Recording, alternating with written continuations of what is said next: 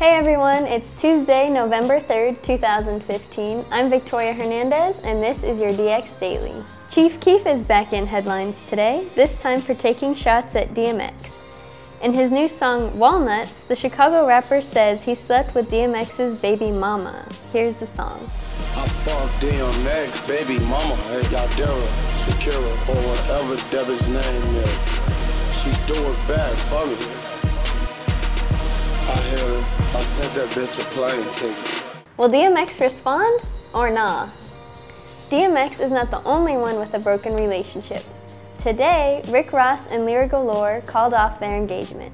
The Maybach music group boss has split from his fiancée Lira Galore after a 2-month engagement. According to TMZ, the couple got in an argument and Galore removed her things from Ross's home. This comes right after the couple shot the video for the rapper's song, Sorry. Here's a clip of the trailer. I mean, I love what we got going on. That's a big question, Ross. Do you love me?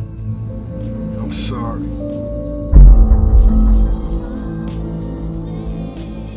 Did anybody see that one coming? Sorry is one of Rick Ross's most vulnerable songs yet. He says that his forthcoming album, Black Market, will be personal. Another MC who is seeking to release a personal project is Pell with his album Limbo. With Limbo, Pell seeks to carry the theme he started with his Floating While Dreaming album. I talked with the New Orleans rapper about Limbo's album concept in this exclusive interview. It keeps consistent with the theme, but at the same time I feel like I'm a little bit more down to earth, I'm a little bit more focused.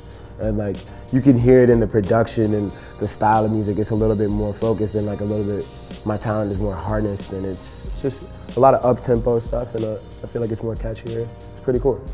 Pell also talks about the darker content in Limbo compared to Floating While Dreaming. I've just basically been going through a lot of changes. Isolation is basically the main perspective that I'm coming from, because this is the first time my entire life that I've been thousands of miles from my friends and family that I grew up with for years and years, you know what I mean? After Hurricane Katrina, I was only forced to move 300 miles, 400 miles from home. I never had been more than 4.5 miles from my family or my friends. So this time, moving out here, I moved out to Cali in May. So since then, it's been crazy, not being able to be around all my friends and family that I grew up with every day, basically. So it's isolating. Be sure to check out Limbo on Friday. Those are today's top hip-hop headlines. For more music and news, you know where to go, hiphopdx.com.